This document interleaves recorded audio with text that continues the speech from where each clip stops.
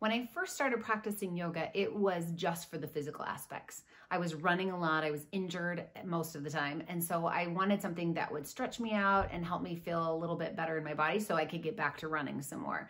I was that person in yoga class that actually would leave during Shavasana because I didn't want to lay on the mat and waste 10 minutes. I could go and run a whole nother mile and a half on the treadmill. Legit, I actually did that. I was that person. Sorry to that teacher. But I found that that limited me just to my physical body. I wasn't using it off the mat. I would feel really good when I go to practice, and I did eventually start staying through Shavasana, and I would feel a lot more calm and peaceful. But as soon as I hit the world, it was like, bam, I was back in the stress all over again.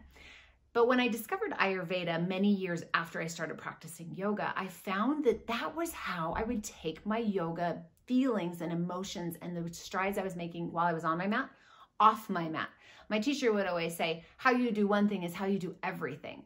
And I always wondered, well, yeah, but how do I do yoga when I'm not doing yoga? Not realizing that yoga wasn't just moving my body. Yoga was everything about my mind and about my heart and about how I was living. But I didn't know how to make that happen until I found Ayurveda.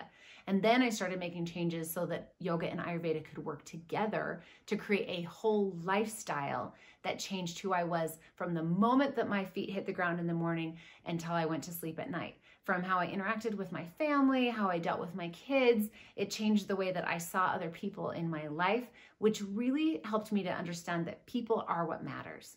The connection that we have with other people is what matters. The love that we feel for one another is what matters. And that you don't even have to know somebody well to feel that love for them, because when we say namaste at the end of a yoga practice or at the end of a meditation, it truly means the divinity in me sees the divinity in you. But it took me having my yoga practice and my Ayurveda practice merge and become one practice for me to see that and to really live that. And that has made all the difference in the world.